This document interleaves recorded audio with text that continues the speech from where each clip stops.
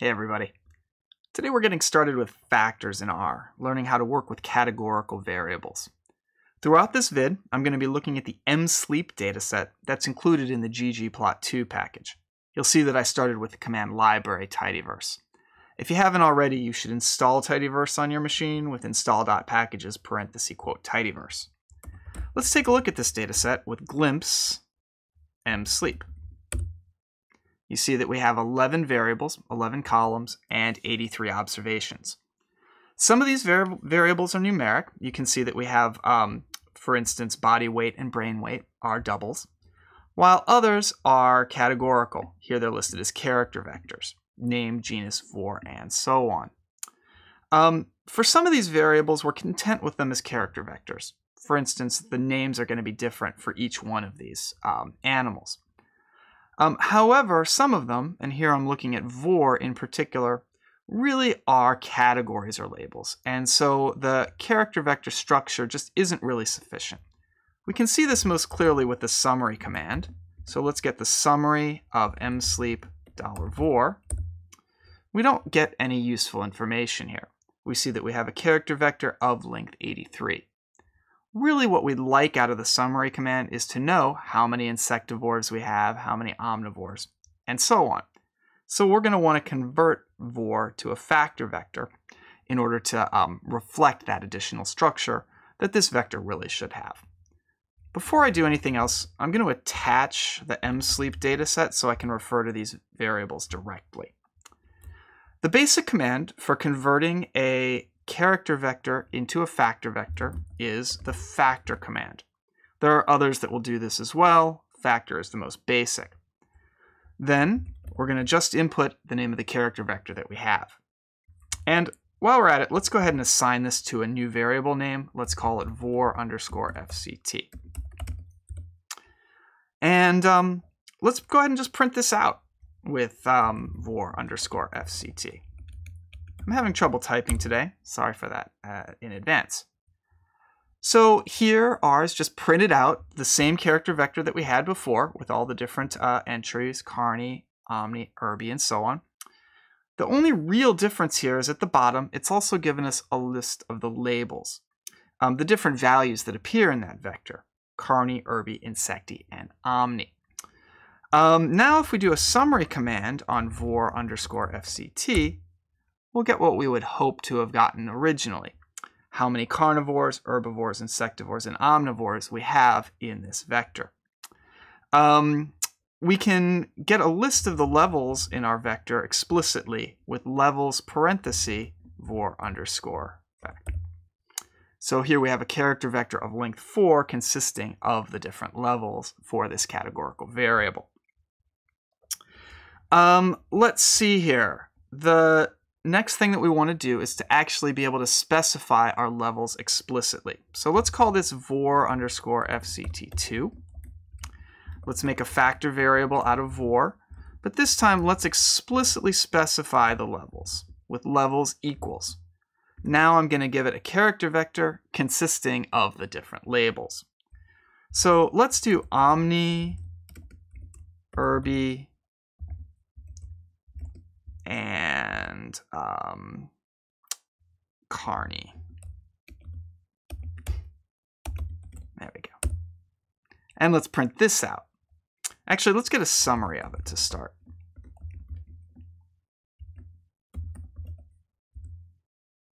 Two differences to notice here. First of all, notice the additional NAs.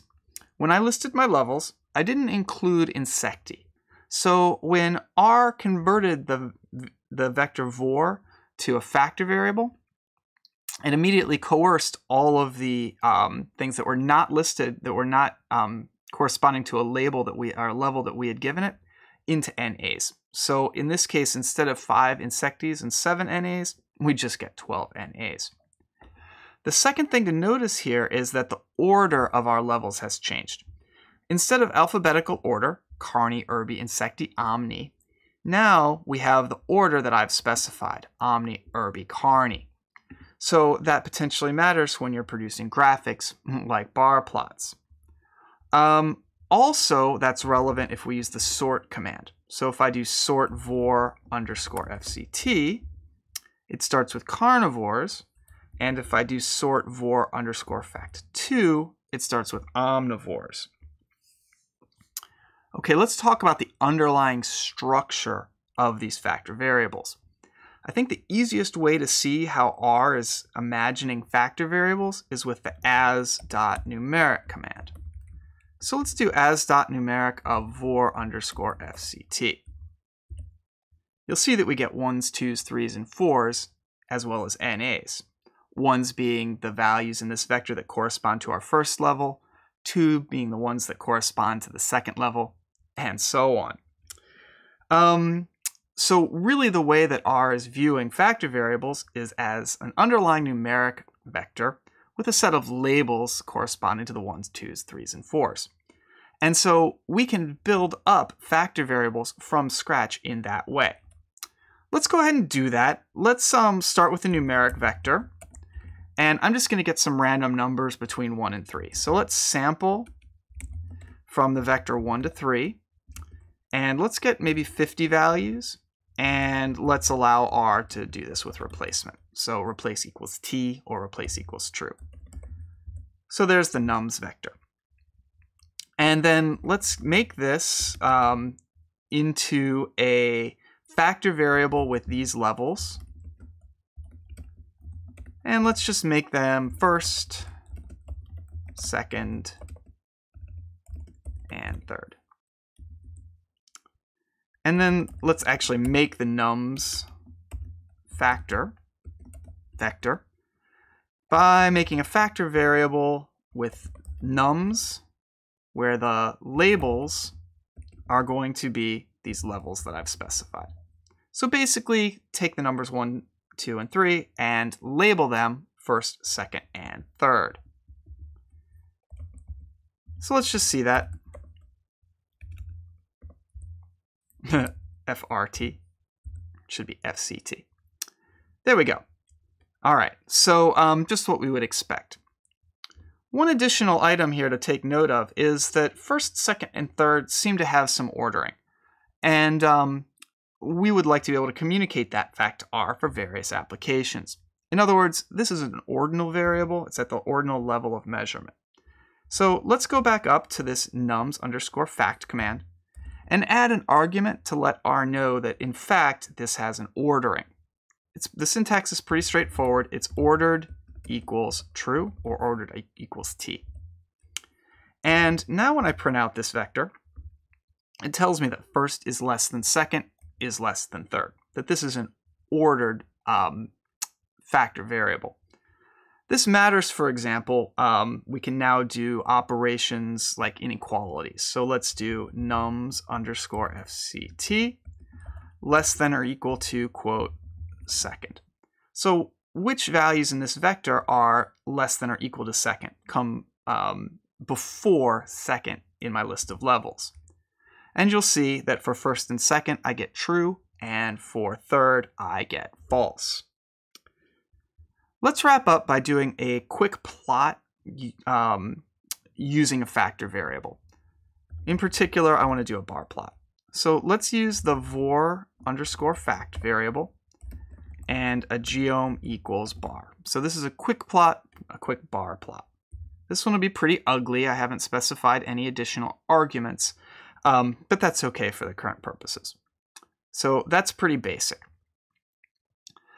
In the future, we'll want to change around the orders of these bars, for instance, to suit our needs. There's actually a lot of very powerful tools for that in the forcats package, so I'm going to do a separate vid on the forcats package and a separate vid showing the applications to bar plots. Doing bar plots in R is actually pretty fertile terrain. There's a lot of different powerful things we might want to do there, so I'm going to do that separately. The very last thing I want to point out here, though, is that what R would do if we had just passed it this character vector R into the bar command. So qplot will by default attempt to coerce that character vector into a factor vector before plotting it. And so in this case, we actually get exactly the same result.